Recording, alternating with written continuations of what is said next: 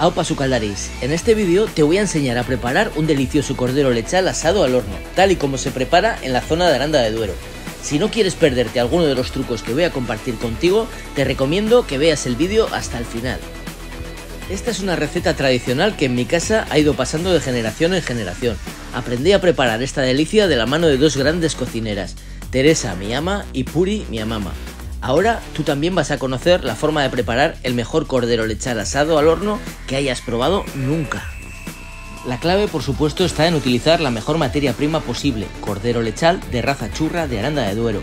Pero en esta receta utilizaremos algunos ingredientes que van a enriquecer y potenciar el espectacular sabor de este productazo, además de lograr que el lechazo quede ligero y sea más fácil de digerir.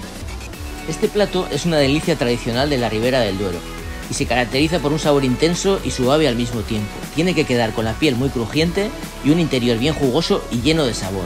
Se acompaña con un buen vino tinto y una sencilla ensalada a base de hojas de lechuga aliñadas con vinagre, aceite y sal y cebolleta cortada en juliana. Si te gusta comer rico, estás en el sitio adecuado. Bienvenidos a Eneko Sukaldari.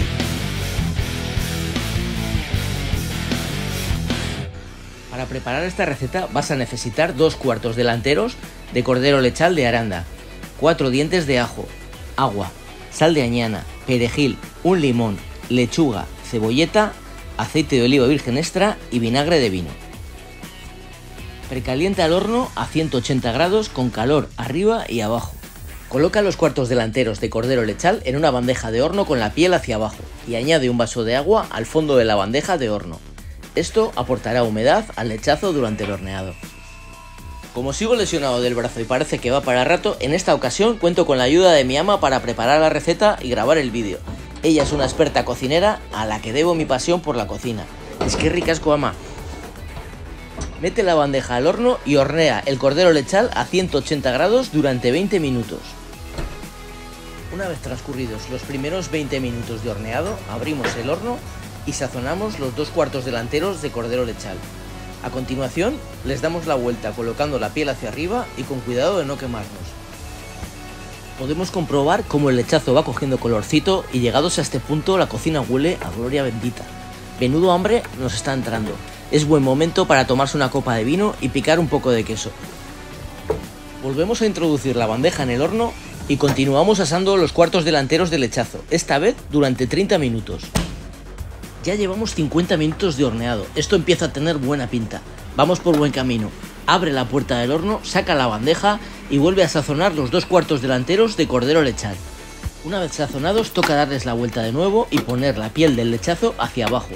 Vamos a continuar con el asado durante otros 20 minutos adicionales a 200 grados. Y ya tenemos el cordero casi a punto, mira qué pinta va cogiendo. Abre la puerta del horno, saca la bandeja y dale la vuelta a los cuartos delanteros de cordero lechal por última vez. El interior está quedando muy jugoso. Pon la piel hacia arriba porque ahora tenemos que concentrarnos en que la piel quede bien dorada y crujiente. Mete la bandeja y cierra la puerta del horno. Vamos a hornear el lechazo durante 15 minutos más a 200 grados. Ahora vamos con uno de los trucos de la receta. Pon un cazo a fuego fuerte con un vaso de agua y 4 dientes de ajo aplastados con piel. Llévalo a ebullición y cuando esto suceda añade un manojo de perejil. En casa siempre he visto preparar el cordero lechal asado de esta forma. Este pequeño truco contribuye a potenciar el sabor de la carne y también facilita la digestión. Pero aún queda algún que otro truco. Sigue hasta el final y no te lo pierdas. Mientras rompe a hervir el agua con los ajos y el perejil, exprime el zumo de un limón, cuélalo posteriormente y lo reservas en un vaso.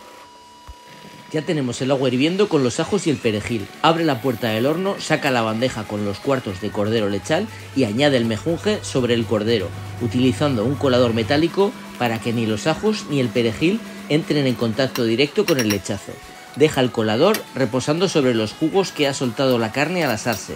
Mete la bandeja de nuevo y cierra la puerta del horno. Continúa asando durante 5 minutos más a 200 grados. Transcurridos 5 minutos abre de nuevo el horno y vierte por encima del cordero lechal el zumo de limón exprimido. Esto aportará un sabor increíblemente rico a la carne y especialmente a la salsa. Te aseguro que untarás y untarás esta salsa como si no hubiera un mañana. Para mí esto marca la diferencia y te aseguro que he comido un montón de corderos lechales a lo largo de mi vida. Deja que termine de hacerse en el horno durante 5 minutos más para que el zumo de limón haga su trabajo y lleve el cordero a otra dimensión. Mientras tanto, vete preparando la ensalada que tradicionalmente suele acompañar al cordero lechal asado. Es muy sencilla, pero es el acompañamiento ideal para este plato. Un corazón de lechuga, una cebolleta cortada en juliana, una pizca de sal, un chorrito de vinagre y otro de aceite de oliva virgen extra. Abre el horno y saca el cordero lechal justo en el momento que vayas a consumirlo. Sería un crimen dejar que esta maravilla se enfríe. Mira qué espectáculo, qué color. Y el olor es un auténtico néctar imperial.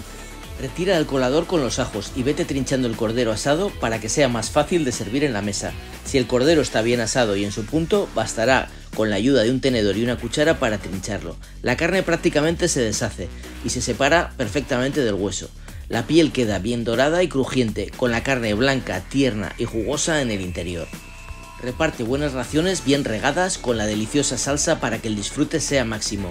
Si puedes conseguir una torta de aceite para untar la salsa, esto ya es insuperable. Este pan característico de la Ribera del Duero es una auténtica maravilla. Esta receta es perfecta para cualquier celebración. Si sigues todos los pasos del vídeo y pones en práctica los trucos que he compartido contigo, te aseguro que te vas a chupar los dedos. Para degustar fuera de casa este manjar, mis sitios favoritos son el 51 del Sol en Aranda de Duero y Asados Nazareno en Ribera del Duero, dos auténticos templos del buen comer que te recomiendo visitar si es que no los conoces. Y ya solo queda abrir una buena botella de vino tinto y disfrutar de este manjar en la mejor compañía posible. Que aproveche, onegin. No te olvides de suscribirte al canal, si aún no lo has hecho. Dale un buen me gusta a este vídeo y déjame algún comentario para que sepa que te ha parecido la receta. Muchas gracias, eskerrik asko.